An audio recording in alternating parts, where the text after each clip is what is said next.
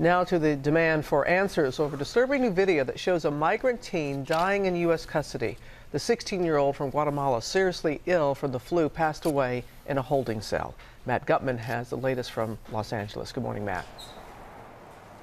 Robin, good morning. This is the sixth child to die in U.S. custody in the space of about a year. And what makes this video so disturbing is that this boy dies unattended from what should be a treatable illness. This morning, growing outrage over this disturbing new video uncovered by ProPublica of the final moments of 16-year-old Carlos Vasquez's life in a Border Patrol cell. I think it was negligent homicide. I mean, someone needs to be held to account. It is completely unacceptable for a 16-year-old child to die of the flu.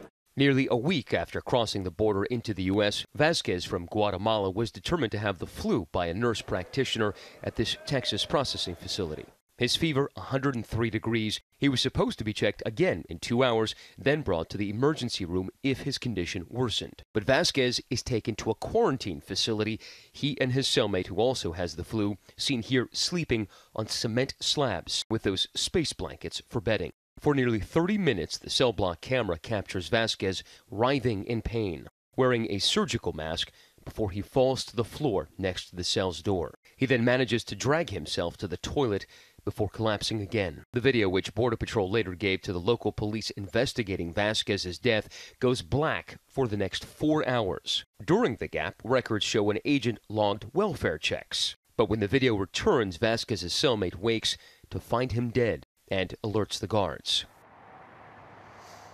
Now, the Department of Homeland Security says it's reviewing all aspects of the case, but there are so many questions. Namely, why was the advice of that nurse ignored? Why was there a 4-hour gap in the video? And if those border agents did conduct those welfare checks like they said, did they see Vasquez lying on the floor, dying, and do nothing about it? Michael? All right, a lot of questions to be answered. Very hard to watch. Thank you so much, Matt. Hi, everyone. George Stephanopoulos here. Thanks for checking out the ABC News YouTube channel. If you'd like to get more videos, show highlights, and watch live event coverage, click on the right over here to subscribe to our channel. And don't forget to download the ABC News app for breaking news alerts. Thanks for watching.